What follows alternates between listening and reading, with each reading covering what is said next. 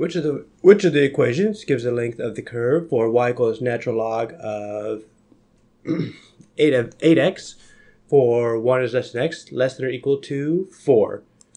Okay, so we got two things going on here. First, we need to know the arc length formula.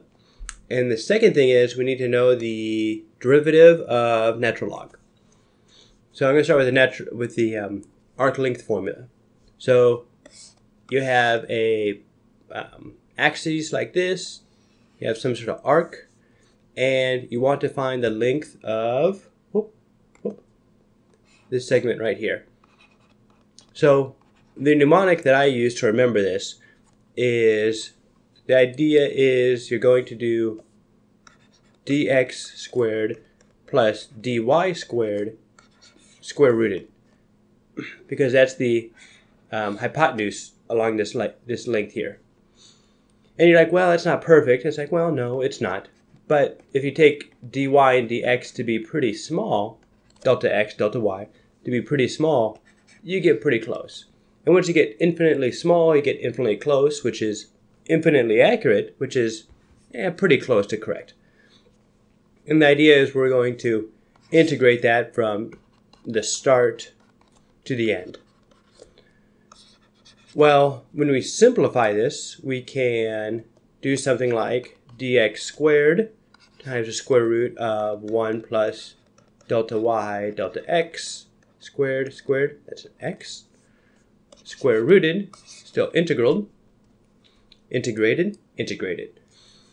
This would then just go to delta x, and so you get something along the lines of 1 plus dy dx quantity squared, square rooted dx. And I converted the delta x to a dx.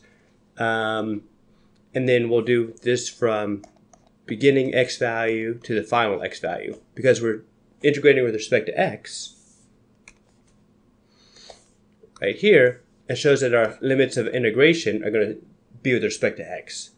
So I'll start with the first x and go to the last x. And this is the formula for integrating for an arc length. Now this isn't a formal proof, but it's a pretty good mnemonic that kind of sort of follows the idea of the way it actually is done. And it's a good way of remembering the formula. And it intuitively kind of makes sense as well. Okay, so now we have our formula, which, it kind of looks like it fits in. We need to find dy dx. So dy, let's see, y equals natural log of 8x, right there.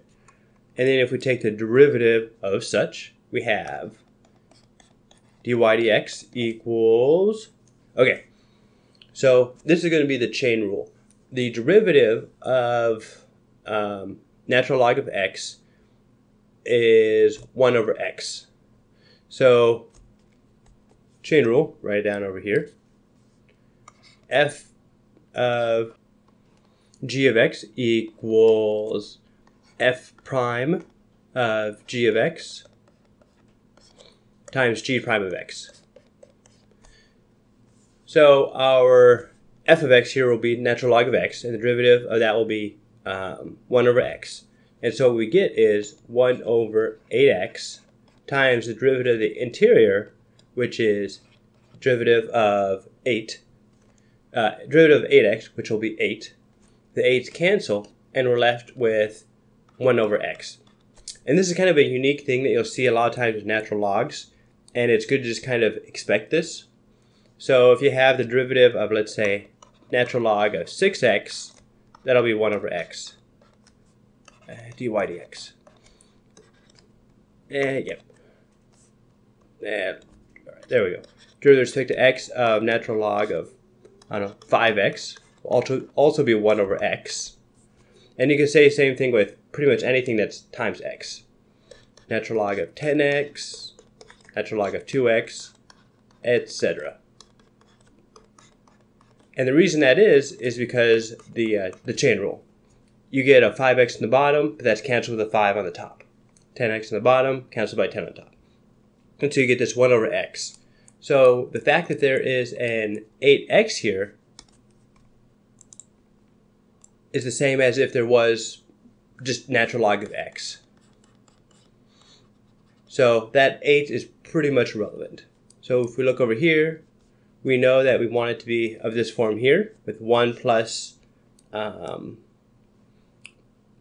dx squared, which is this right here.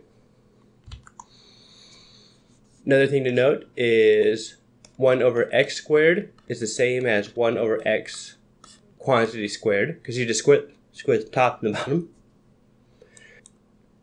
And 1 squared is just 1. So you go from 1 to 4. And 1 plus 1 over x squared. And this will be the right answer. Looking at the others, nope, needs a square root. Need to take the derivative. Need a square root. And that one doesn't even make sense. So right